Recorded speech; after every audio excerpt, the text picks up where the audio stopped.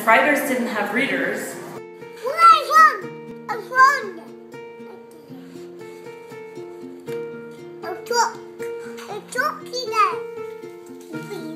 maybe.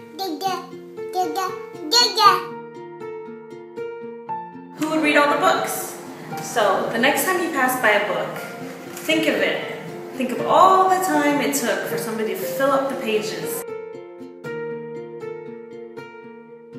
Because a book is actually a work of love. And I can tell you, sometimes it takes a year, 2 years, 3 years, 4 years to come up with the story, to perfect it, and to actually put it into your hands. You might not like every book that you meet, just like people, but there's probably one out there for you. So if you don't like reading, keep at it, because I'm sure you're going to find something that one day you'll fall in love with.